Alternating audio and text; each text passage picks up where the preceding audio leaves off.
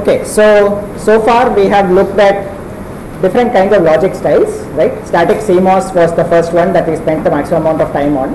Then we started looking at different kinds of loads, right? Resistive load, pseudo NMOS, right? And then moved to a completely different type of implementation where we don't even have the concept of a load and a driver as such, where we use pass transistors, right? So we are sort of directly passing the input logic through to the output by means of some switches, so sort of just using them as switches. Each of these styles of implementation has some benefits and some drawbacks. Okay, now what we are going to do today is look at yet another style of implementation, right, and sort of see what are the things that we can understand as far as that style of implementation is concerned. Okay, so what we are going to do is, let's start by looking at the pseudo NMOS once again, right? What did we say in pseudo NMOS? This is VO, this is VI, and the PMOS transistor that is up here has its gate terminal grounded. Okay, what is the reason for doing this? So that the PMOS is always on, meaning that if the NMOS is off, then straight away the output gets pulled up to VDD.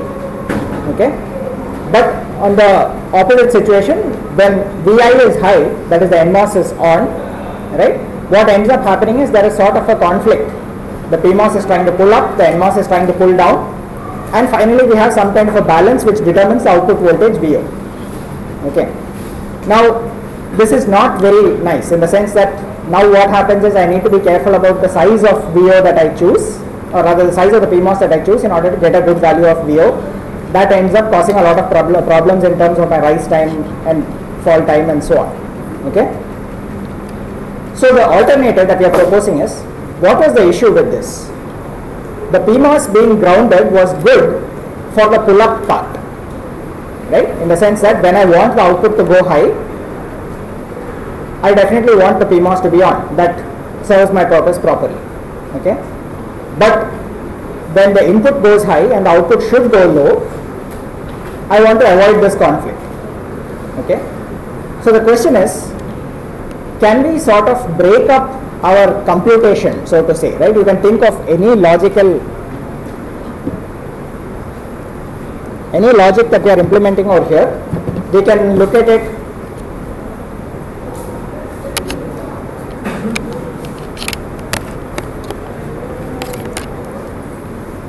as a form of computation that's being done, right? So we essentially need some amount of time in order to do this computation. What we are going to say is, let me break up the overall time that's available to me into two parts. Okay, so I will have something where I do a computation setup, right, and then follow it by actually doing the computation.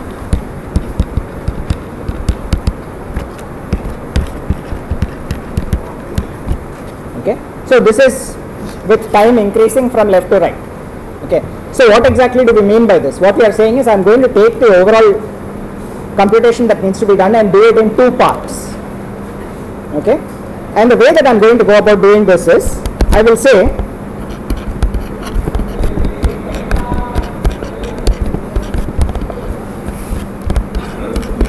I am going to connect a signal over here. I am going to call it the clock signal, right? It is in fact a clock signal, but it's not exactly in the same form as you might have understood it in the in whatever sequential circuits that you have seen in the previous digital systems course. Okay, it's this idea is exactly the same, right? The clock signal itself looks something like this. It will be low for some time, then high for some time, low for some time, high for some time, and so on, right? This total stretch is the time period, and this part over here is the called the T on. Okay, and the duty cycle of this is T on by Tc into 100%. Okay, so typically what we would like for this clock is some kind of a 50% duty cycle, right? Is that necessary? We'll see as we go further in the discussion of what we are trying to do with it. Okay, apart from that, my logic looks the same. What I am going to do is apply Vi over here and take VO at this point. Okay, So how is this different from a pseudo NMOS?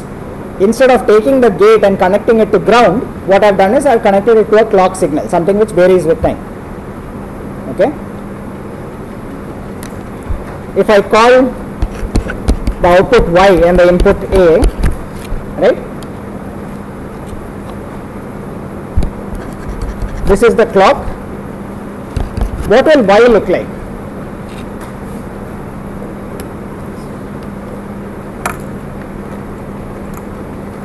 What does the signal at Y look like?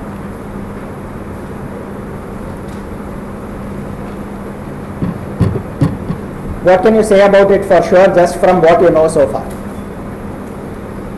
Without knowing anything about A, can you say anything about what the value of Y should be?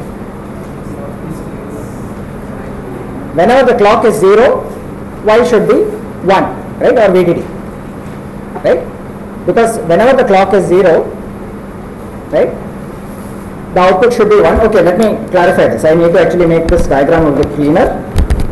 What is usually done is I also put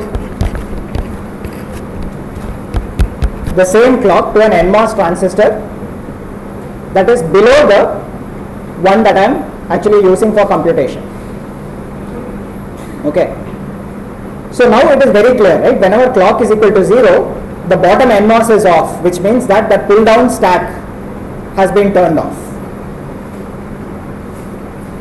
Okay. The top PMOS on the other hand is on, therefore the output Y is going to get pulled up to 1. Okay.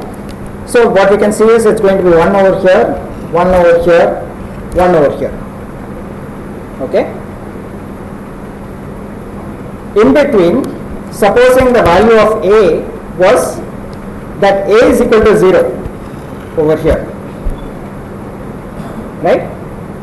If A is equal to 0 over here, then what can I say about the value of Y in that in between phase in this section?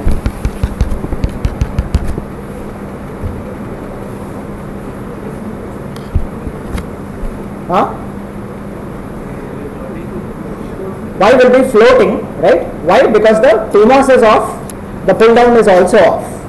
Okay. So effectively what we have over here is it's going to be floating, but what does that mean? It basically means that it is connected neither to VDD nor to ground nor anywhere else, right? So left to itself, what is most likely to happen to the voltage over there? It should remain the same, right? There is some capacitance at that point, right? The load capacitance plus the parasitic capacitances of the drains at those points, they will hold whatever charge has been deposited onto them up to that point, which means that typically they will remain close to this. Okay. It may sort of decay slightly, right? Why is that? There could be subthreshold currents or leakage currents in general, right? Even though that PMOS transistor is supposed to be off, there will be some current going into it. Even though the NMOS transistor is supposed to be off, there will be some current going through that. Depending on which one is stronger, you could have a situation where some charge drains away from that terminal. Okay, it's a possibility. We can't predict it because we need to know what the subthreshold currents are going to be in order to say that properly. Okay, so anyway, the most likely thing is that Y will remain at 1. Okay, supposing though that A goes high somewhere here. Now what happens to the output?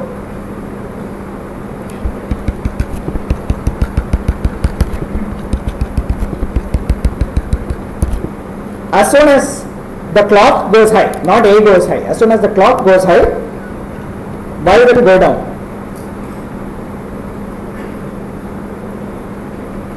Okay, it will remain down until this point where the clock became low and therefore Y gets pulled up again.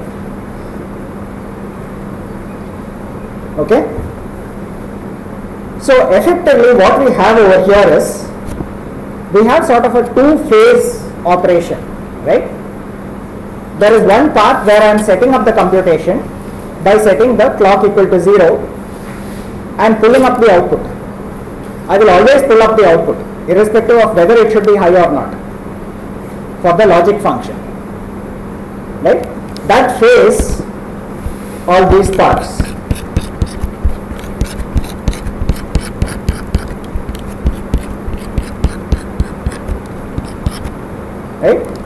called pre-charge. Okay. Effectively what we are doing is we are setting up the output by pre-charging it to 1. Okay. Every time that the clock goes low, I pre-charge it and set the output equal to 1. Right?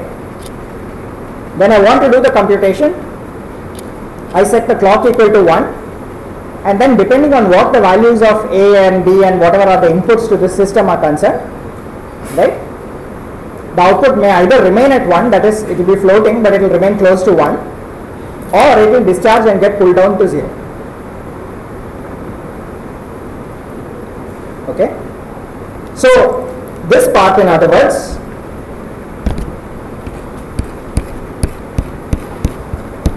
and this part over here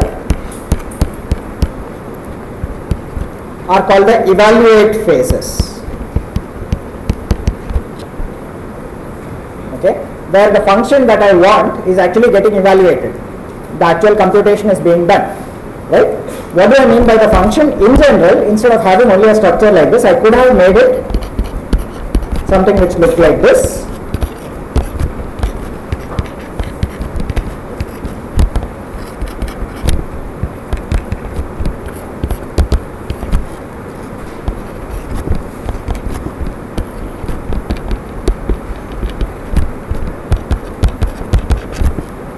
A whole bunch of inputs being fed to a pull down network. Right? This once again goes through two phases. I have the pre-charge phase, during which Y is pulled up to 1,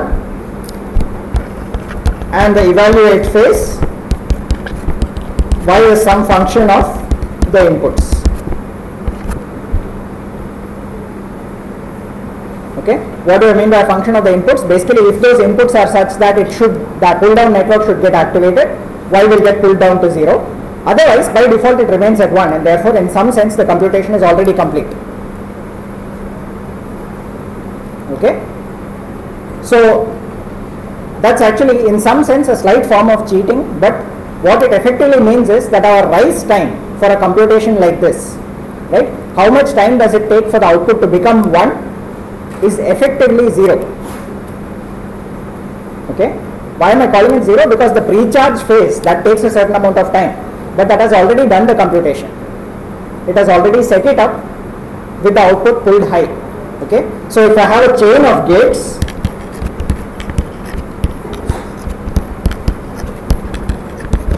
right, all of them are pre-charged in parallel at the same time. So if the logic through this is such that Y is equal to 1, if this is the correct output, then effectively propagation delay is 0. Okay. This is slightly playing with words, right, what I am doing over here, but it's not as simple as that. You need to understand that this is actually important, the fact that all of them got pre-charged in parallel. There is no critical path that needs to be followed through this circuit in order to get the computation done. Okay. So in that sense, all of them, it is that effectively the output is going to have the value as soon as you enter the evaluate phase. Okay. What would normally happen with a chain of gates like this is there would be some delay through the first gate, some delay through the second gate, some delay through the third one, until finally you reach the last stage. Okay. Even if the output is in fact supposed to be 1, it would take a certain amount of time for that output to come there. Okay. So this is one potentially useful aspect of this, right? The more useful parts are with respect to how the system is actually constructed, right? In the sense that what was the main problem with pseudo NMOS that we have solved over here?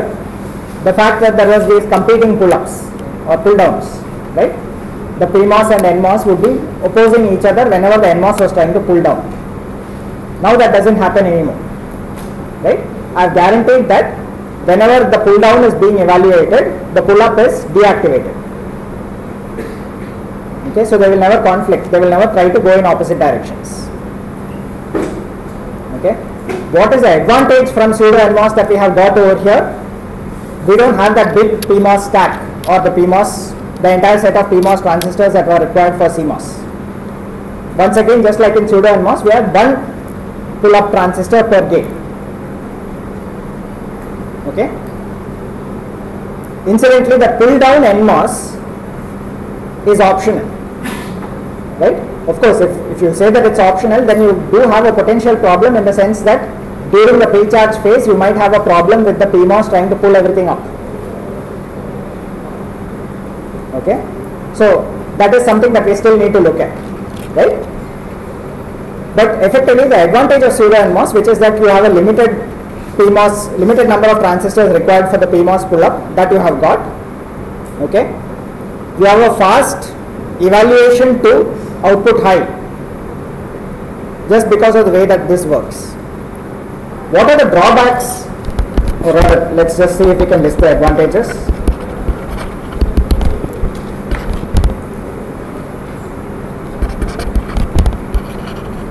Doesn't require a complex PMOS pull-up network,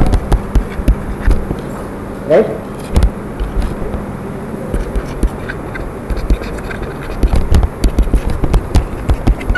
If the output required is equal to 1, then it is already pre-charged, right?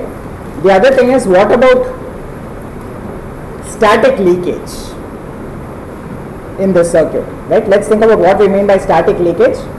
That is the condition when all the inputs have stabilized, right? And the output is essentially at either 0 or at 1. Okay? Under those conditions, what about pseudo NMOS? Did that have static leakage dissipation? What happens when the inputs are equal to 1? It means that the output will get pulled down, right? So in the case of pseudo NMOS, we have a situation where when the inputs are 1, the output would be pulled down, the PMOS would still be on, there would be static current flowing from VDD to ground. Okay? But in this case, what we are saying is, either the PMOS or the NMOS stack, one of those is off at any given point in time, guaranteed, right?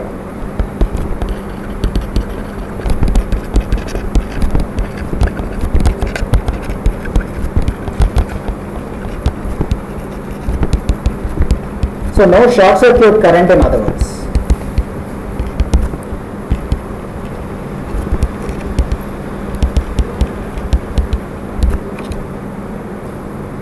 Okay. So this sort of gives us the reasoning behind why we would do something of this sort. Okay. It turns out there are a number of problems with it. Okay. Some of which can be fixed, some of which cannot. Okay. So let's start looking at some of the disadvantages or the problems with this approach.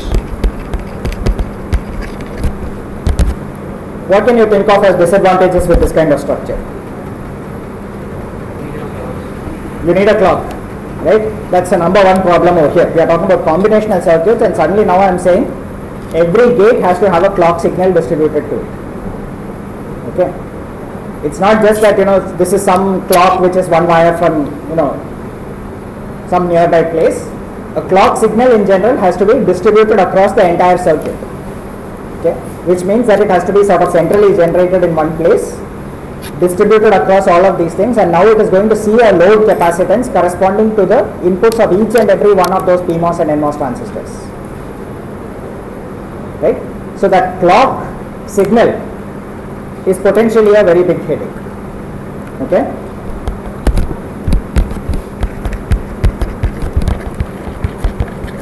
Right? But let's say that for whatever reason, at least for some small circuits or something like that, we have decided that I can take the overhead of a clock. Right? I still see some advantages in the sense that this pull-up part of it seems like it works very fast. So long chains, for example, will evaluate very quickly. Right?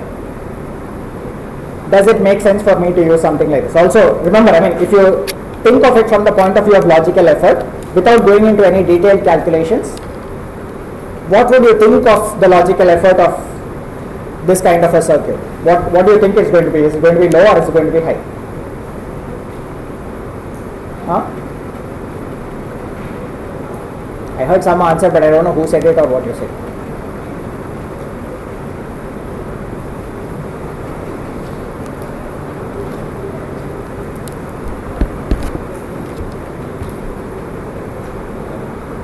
what would we be thinking of when we are talking about logical effort? We need to know the input capacitance of this gate compared to an input capacitance of an inverter that has the same pull up or pull down characteristics. Right? Let's think about pull up first. The PMOS can be sized as I want, right? Because it plays no part in the actual input capacitance, right? So even if I make it relatively bigger, right, which means that it can recharge quickly, it will not affect my logical effort. Okay, that's number one. Number two is, in the case of pull down, this is looking similar to a pseudo NMOS. Right? In the pseudo NMOS, we found that the pull down logical effort of the pseudo NMOS was actually better than for the PMOS. Better than this referenced CMOS inverter. Okay? Why was that? Because the corresponding sizes that I needed in order to get the same delay, right? When I scale them up so that I get the same current, turns out that the pseudo NMOS was better than the reference CMOS inverter. This is similar. In fact, it's slightly better because during the pull down, I no longer have a current which is going through the PMOS. I don't have that sort of extra load current to take care of. Okay. So just from a qualitative point of view, without doing any detailed computations, it is possible to see why this probably would have a good value for logical effort. Right? Remember, what is the idea behind logical effort? What is the input load capacitance of this gate as compared to a reference inverter that can both deliver the same driving strength. Okay. So from that point of view, it looks as though this is probably a bit better than the reference CMOS inverter. Very likely, if we do a detailed calculation, we will find that logical effort turns out to be less than 1. Okay. Of course, it's a bit tricky over here because logical effort, you have a clock and you have other recharge evaluation kind of phases. So even how do you exactly define logical effort, you have to be a little careful with it. But if we assume that we are concerned with the load capacitances and so on, then we can use that same principle and apply it over here as well. Okay. With that in mind, it looks as though this is probably going to be a little better.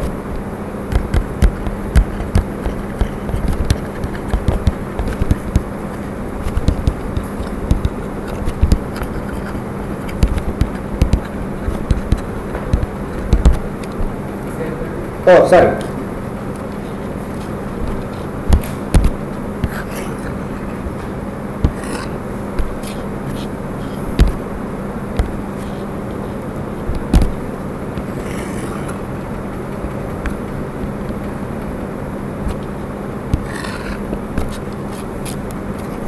Okay, just doesn't work.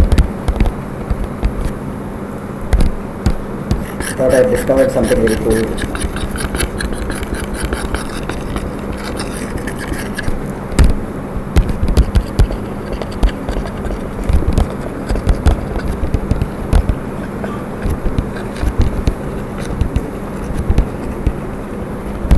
Alright, so coming back to the disadvantages, right? What I mentioned just now is clearly an advantage of this technique. Disadvantages, one is the fact that you need a clock, right? Second, what else can you think of which are potential disadvantages of this circuit? There are some big ones, there are some big problems here. Huh? Recharging to one, why is there a disadvantage? That's not necessarily, we are using it to our benefit in the sense that if I have a long chain and the output is supposed to be 1, then I'm happy that I've recharged, right? So by itself it's not necessarily a problem. Okay. The problem comes, there's a load on the other side, there's another say inverter which is being driven by this CMOS, yeah. and the pre-charge charge is drained by the other side. The pre-charge is drained by the other side, meaning how does it get drained by the other side?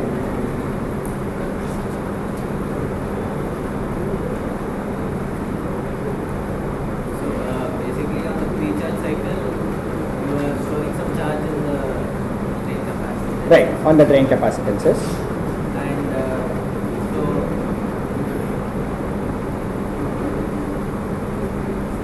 like, how does the driving happen on the other end? Well, okay, so it's a good point. Essentially what you are saying is, I have this one gate over here, I'm just leaving it like this. I'm not saying it's an inverter or anything, right? It is being pre-charged. High, okay? It's being fed into the next gate over here. The way that this normally works is, the fact that this was high over here will cause this to start discharging, okay? No current flows in here. Why? Because it's the gate input of another transistor. So by itself, this does not cause it to leak. Okay, but it does sort of point out one issue with this entire approach. Right? And in fact, this is a major issue. Consider what happens if I have a chain like this. Okay, all of them are pre-charged high.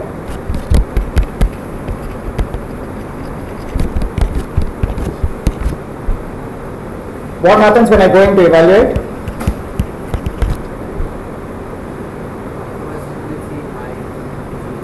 This input is saying high. It straight away starts discharging. Okay? But what if this input was also high?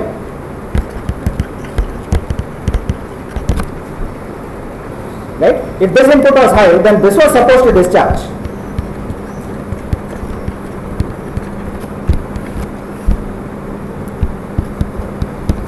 This starts discharging, but should not. Okay? What do you mean by that? It has started doing some computation which it should not have. That is to say, it has started discharging, going down towards ground. If I knew my actual final equation to be computed, then this was a bad thing to do, right? But normally in CMOS circuits also this happens, right? The gate will start going down towards ground.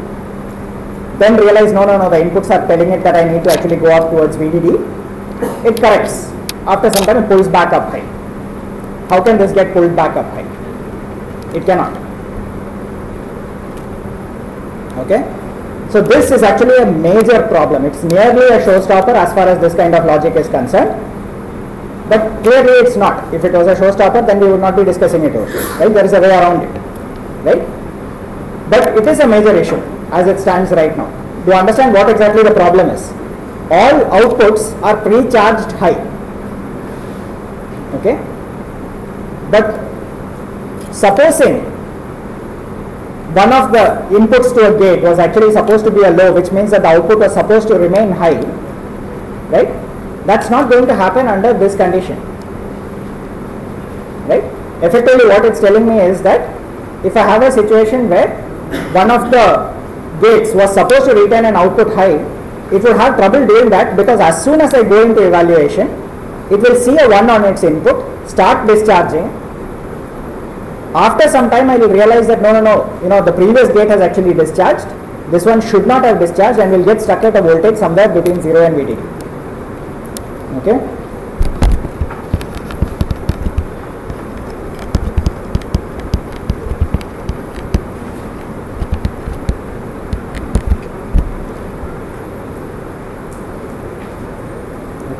So this is potentially a big problem, right? But what it tells us is that we can actually use this and try and understand it a bit better. Effectively what it's telling us is, look, any time that the input of any gate during the evaluation phase, if the input to any gate goes from 1 to 0, then I will have this problem. Okay? During evaluation, if input to a gate goes from 1 to 0, I have a problem.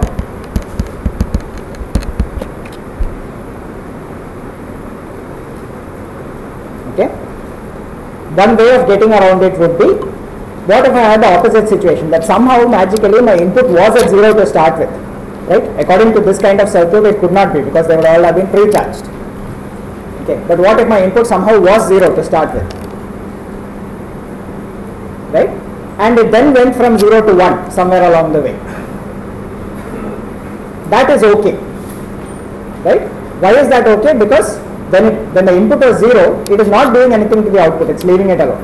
But as and when it becomes 1, it causes the output to discharge, which is fine, which is what it's actually supposed to do. So in other words, this input over here has evaluated at some point from 0 to 1, it can cause the output to discharge.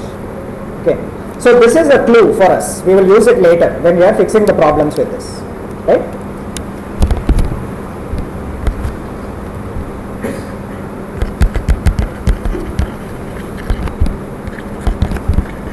So one of the disadvantages is discharge at the evaluate phase, even if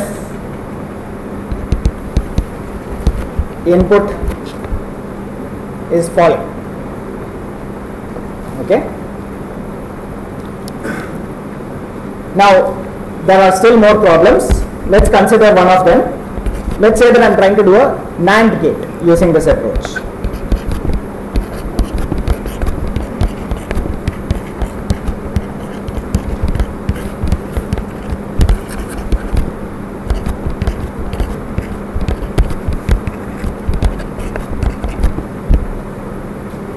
Okay. Consider the situation A is equal to 1, B is equal to 0. What should the output be?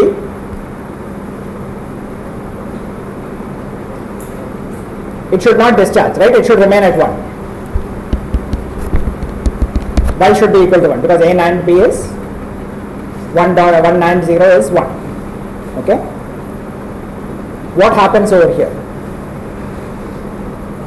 when I am in the evaluate phase?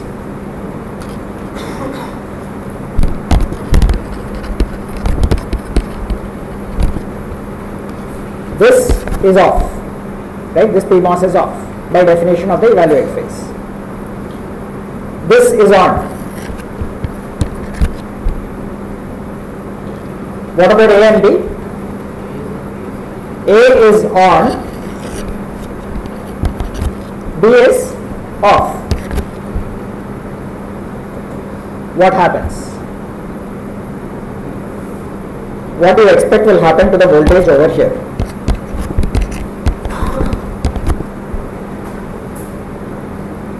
Huh? Why will it decrease? So what is happening over here? You have some capacitance associated with this. This is CL plus C parasitic of the PMOS plus C parasitic of A, the drain of A. Right? What is the capacitance here?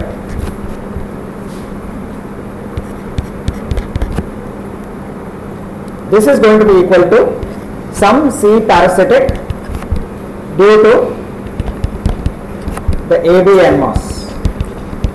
Why am I calling it an AB NMOS? Because most probably that source of A and drain of B are one shared region, right? I might not have two separate things connected by a wire. I'll probably just share them in my layout. But there will be some region corresponding to that. It will have a capacitance associated with it. Okay.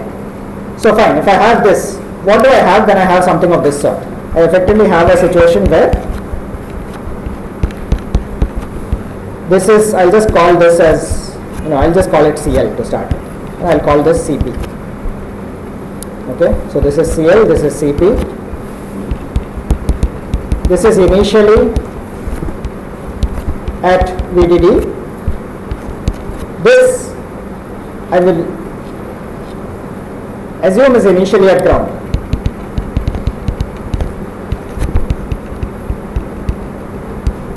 May not be, but that's the worst case. Right? That B was 1 and then turned to 0 at some point. Okay? What will happen to the voltage here?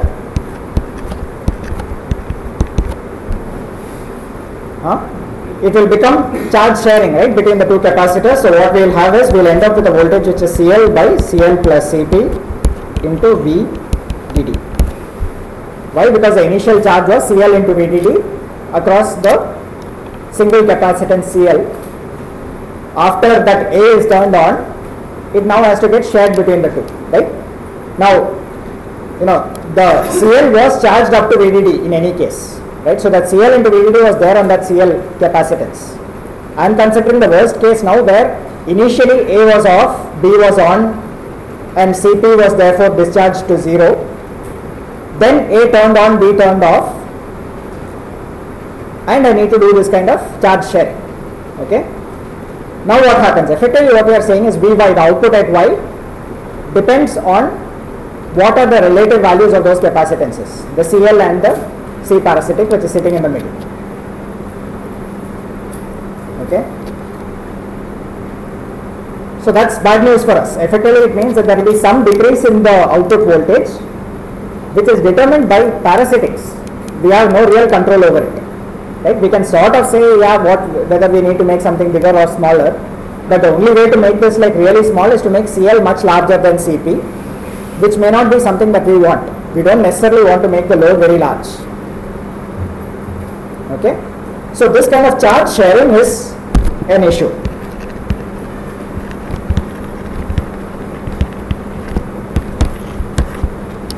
Okay?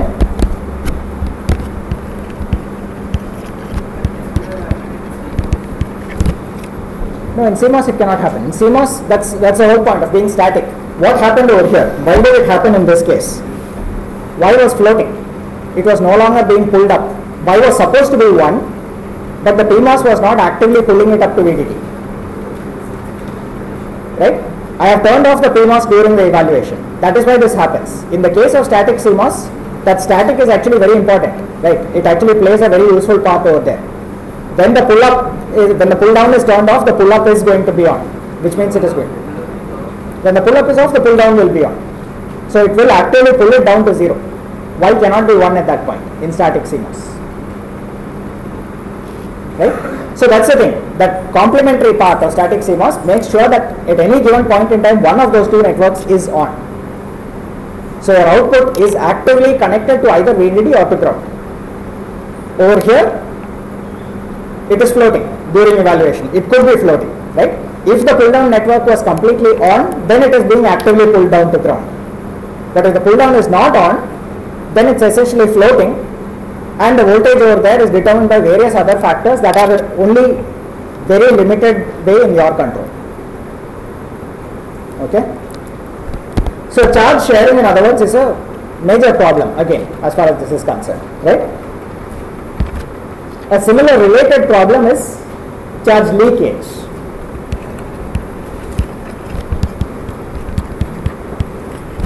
Right? Because we have a floating output during evaluation, right? What this basically means is that it doesn't really matter whether that A was 1 and B was 0 and charge sharing happened. Supposing, A is equal to 1, or rather, just the fact that even if both of them were off, A and B were both off, some subthreshold currents could still be flowing over there. Some subthreshold current will flow through the PMOS because that's also in the off state. The net voltage at Y is going to be determined by which of those currents is going to be greater. Okay? And in general, it's sort of difficult to predict. It could cause a decrease in that voltage. Right? There is one more issue that comes in over here, which is related to the fact that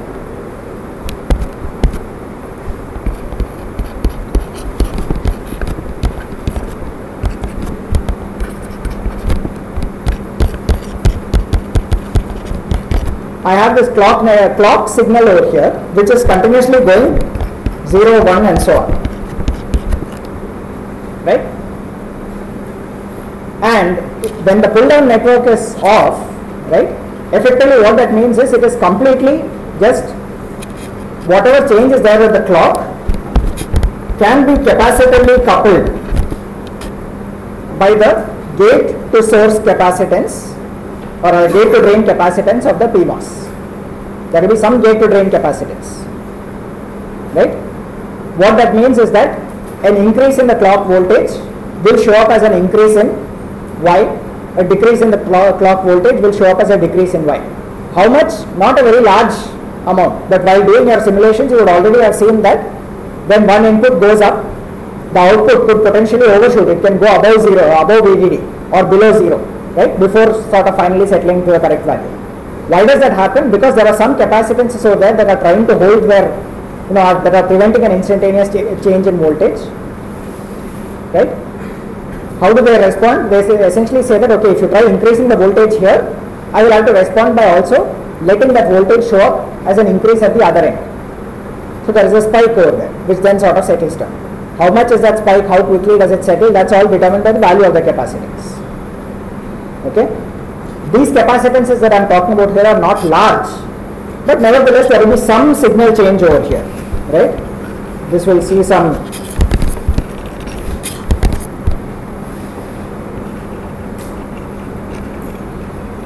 potentially a ripple of this sort or something else like that, right? So Y is affected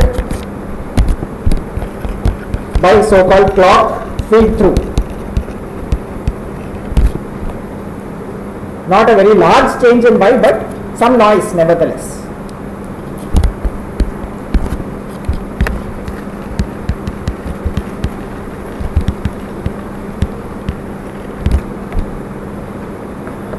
Okay.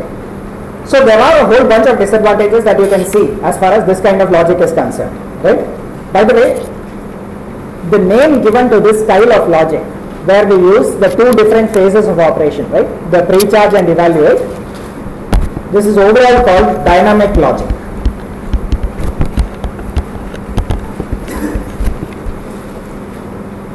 Okay? Dynamic in multiple ways. Essentially, the computation itself does require this kind of two-phase operation, pre-charge followed by evaluate. So there is activity happening no matter what. The other thing is the fact that as opposed to static, where in static you have an active pull up or pull down, which is taking your output to either VDD or to ground at any given point in time. Whereas over here, potentially you could have outputs that are floating.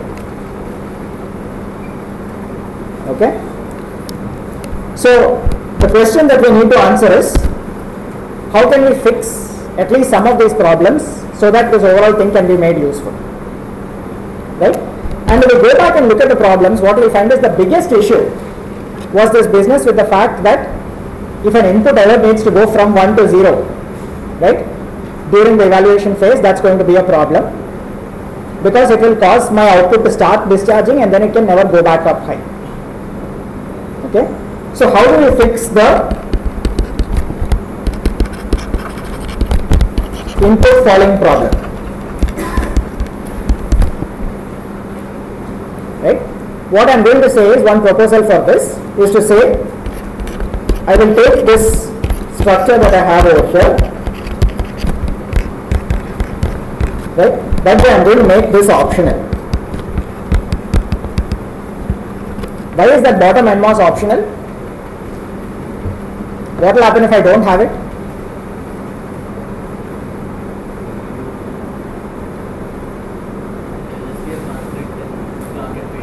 During pull-up, there will be a conflict between, there could be a conflict between clock and the pull-down network, right? It may happen, it may not. If you are lucky and the pull-down is such that it is not active, then there will be no conflict at all and it just works fine. If there is a conflict, then you can still fix it by sizing. You just need to make sure that the clock can pull it up sufficiently. Okay. So, at least at first cut, it may be possible to get by without worrying about that. Okay. So, I will just, from now onwards, I will leave out the bottom NMOS. Like I said, having it there is better in terms of the overall, the clean functioning of the circuit, but even without it, it will still continue to function. Okay.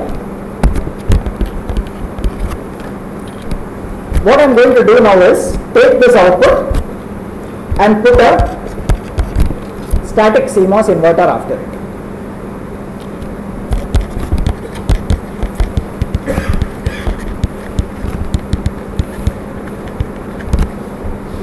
Okay. This need not be a large inverter, but I am not talking about the size right now. I am not concerned about the size of the inverter at present. Let's leave that out of the picture. Let's just assume that I have put an inverter over there. Okay. How does it fix the problem?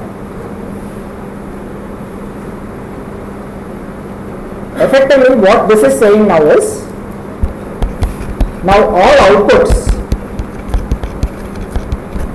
where the output is defined as this way, the output of the inverter, are pre-charged low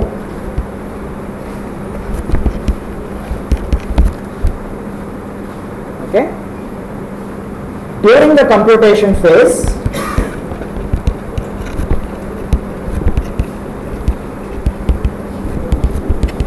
Y can go from 0 to 1 or remain at 0.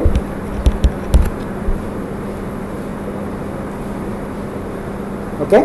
So what happens if it remains at 0? The pull down network, which was off, or rather which was off because of the bottom NMOS, continues to remain off. Okay. And there is no influence on the output. If the output, the inverter essentially causes the output to go high, right? That could potentially turn on the next stage pull down network, cause that to evaluate, and the output of that. So what would happen over here is something like this.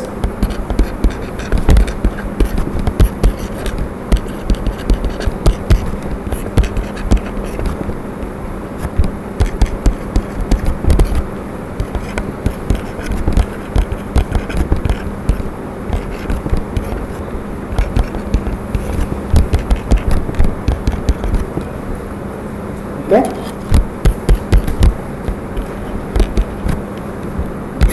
Let's say Y1 goes from 0 to 1. After that,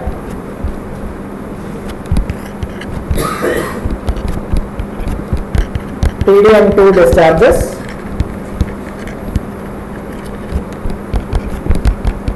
X2 goes from 1 to 0, and Y2 will go from 0 to 1.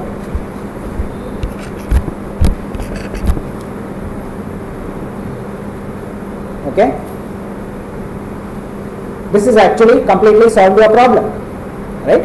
Because as long as I make sure that the inputs to such a gate are coming from other similar gates, right, which also have the same behavior, that they have some logic with an inverter at the output, I am guaranteeing that all those inputs are pre-charged to 0, which means that their default state at the end of the pre-charge phase is that all inputs are at 0, all inputs to all gates. Okay, except for whatever some primary inputs which are coming into the overall system for evaluation. Then I go into evaluation phase, they will start looking at those things and evaluating. Okay, so what happens over here? This one evaluates, pulls down, this causes this to rise, that in turn causes this to fall down, causes this to rise. If there was another gate over here, it would cause this to fall, this to rise, and so on. Okay, so in other words, I effectively have a chain over here where falling transition, falling transition, falling transition, and so on. Okay, and this is how any logic computation that I have from the input will propagate through to the output. That is, if it is required for the final output to become 1. Okay, remember that these falling transitions are on the pull down network, that is then getting inverted, and the actual output of that gate is going from 0 to 1. Okay, so because of this kind of logic has a specific name given to it, right? It's called domino logic.